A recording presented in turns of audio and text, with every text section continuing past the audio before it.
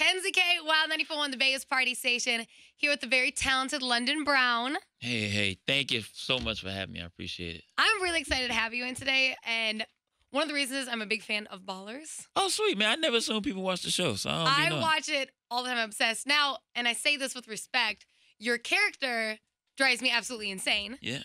Because you're doing a good job, though. It means you're playing him well. Yes. I appreciate it. I mean, I don't ever get offended by that. People like to give the discussion, but I mean, I know that that's not me, so I don't mind people becoming emotionally involved in the show. Right. So it helps me to stay remembered. So that works for me. Do you feel, or in what way do you identify with Reggie? Because I know that helps as an actor to find that connection. The connection is like just a side of Reggie that's loyal to his best friend, and just making sure that no one's gonna take advantage of him. And that's what real friends do anyway.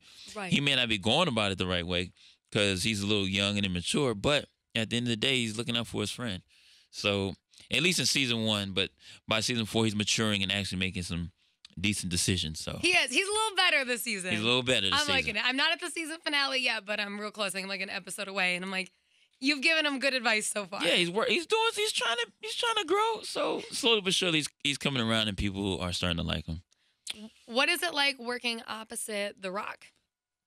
Dwayne is, he's a really nice guy, and he's always just there's no ego, so that creates an atmosphere where everybody is able to be cool and not be tripping, because he don't have an ego, but none of the actors do. I think because everyone's just very professional. We just come in, lay it down, and have a good time, and then see what they decide to keep during the edits, and keep it moving from there. But everybody's cool. Dwayne is super inspirational, and whatever you think he is that. He's a big deal. But you forget, because working one-on-one with him, you just forget that he's the biggest star in the world, because it'd be a scene where just like this, it'd be just us and the crew. And then you go on Instagram, then he's in Dubai with 5 million people outside of his movie premiere. So you're like, dang, he's a big deal. Has But he's there cool. been like a learning experience with working at Ballers? Like, what have you taken away from being a part of that set? I think that just to stay ready, because they always have these interesting changes within the script or what have you. And working with Dwayne, you kind of you learn things to do off screen, just how nice he is and professional. So I'm like, okay, when my time comes, I've made my notes about how to do things and how to move, because Dwayne doesn't. So You know how to carry yourself. yeah, like for watching him, we would have to be on set, let's say in Miami. The first 2 seasons, I remember just catching him on Instagram or social media, and if our call time was 5 a.m., he'd be in the gym at 3. That's something that I did learn. So before I'm on set, I definitely will hit the gym. And Oh, you work out now before your scenes? Oh no, I mean I work out just earlier. I try to work out, but with him, I say if he can work out before getting on set, then I can do it. But I see why, because it creates a focus that you need to work on a show like that. So I like that. It probably really wakes you up, gets you ready. yeah, it gets you going. I hit the gym today, 5 a.m. I'm ready for the day. See, you're gonna embarrass me. Stop. I No, try to don't. be focused, man. On it. Now, as you're also a comedian, not just an actor. You have a lot of skills. I know you're awesome, like at impressions and everything. But as a comedian, is there any joke, especially nowadays in this world, that you're just like, I'm not going there?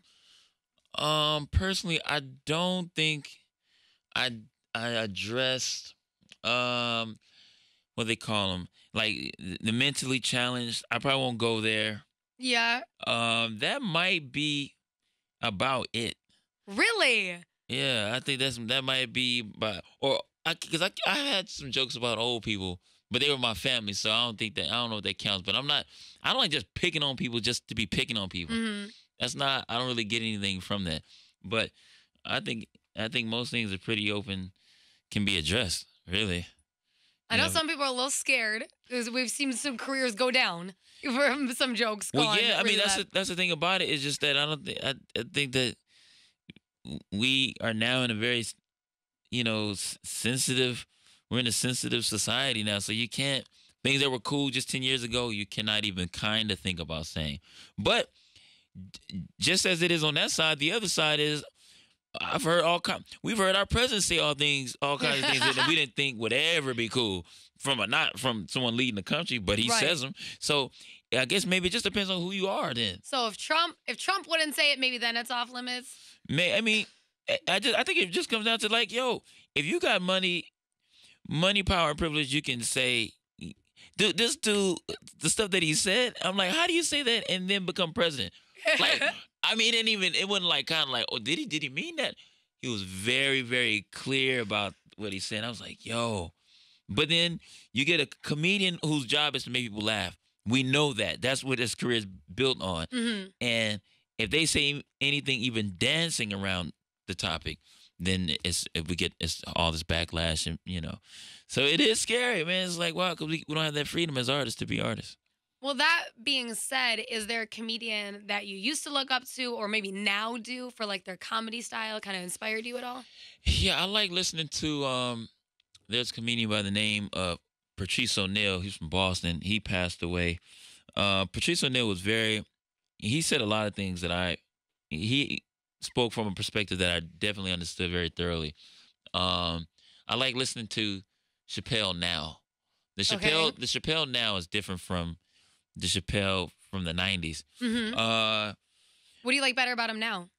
I just like how now it's very conversational in a way where it's not forced. So I just like to just hear him just talk.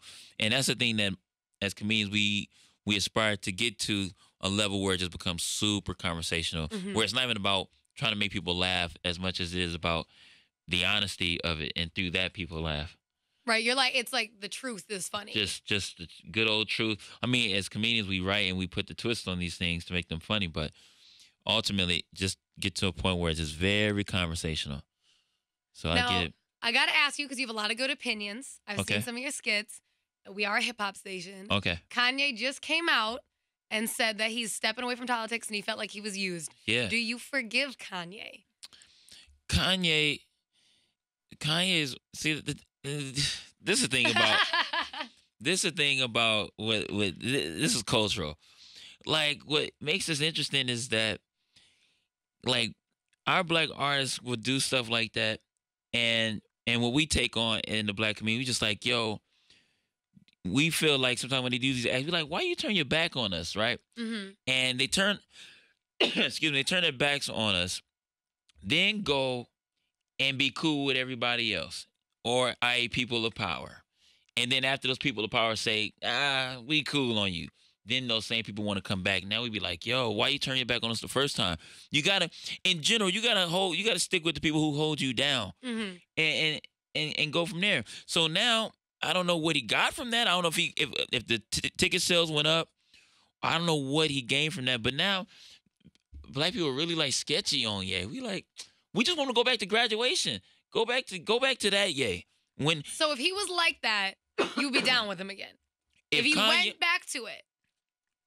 If he went back to it, yeah, I would have to really see where he was, because right now I'm just kind of cool on Ye. You need some consistency. I know our reputation is based on our consistency, and we should have knew something was up when Jay left him alone, or when he started messing with Jay. We shouldn't. I'm sure the red flag. Kanye, you got to slow down and make sure that you're making the proper decisions. And Ye was like, no, I don't want to do that. We should have. That was a flag. All these flags Ye gave us when he came up, when he started making them albums. We was like, yo, go back to graduation, flashing lights, Kanye. Mm-hmm. Through the wire, Kanye. When he started leaving that, we was like, okay, maybe with music. We was like, maybe he's going music, artistic, 808s. We was like, all right, Kid Cudi, I like the kind. But when he started going further, we was like, oh, man. It's like when you're dating somebody and all of a sudden, like, they got a new password on the computer and then a new password on their phone. And then you're like, oh, God, it's getting worse. Something's up. Something's up. We didn't pay attention to the flags because we like Ye. And we like Ye, and we like the shoes and everything. We should have said, man, what's going on? So hopefully he does come back to getting something really grounded. We'll tell through the music. Okay. Yeah. So tonight you're going to be at Tampa Improv. Yes. Tonight, 2 shows tonight, Tampa Improv. 2 shows tomorrow, 1 Sunday. I'll be headlining featuring my boy To Hear More. You can also catch him on All Def Digital. To Hear More is from St. Louis, but we met in L.A. working the scene there. He's gonna be super funny, super dope guy, and we're gonna have a good time, man. No, I'm really excited to watch you stand up because you've done an awesome job on Ballers, which you guys are filming another season, correct? Yes, thank you for those watching who pushed us into a 5th season. Thank you. It allows me to pay my rent and I put gas in my car. So thank you so much, man. Awesome. Check out Ballers and check him out over the weekend at the Tampa Improv. Awesome. Those nails.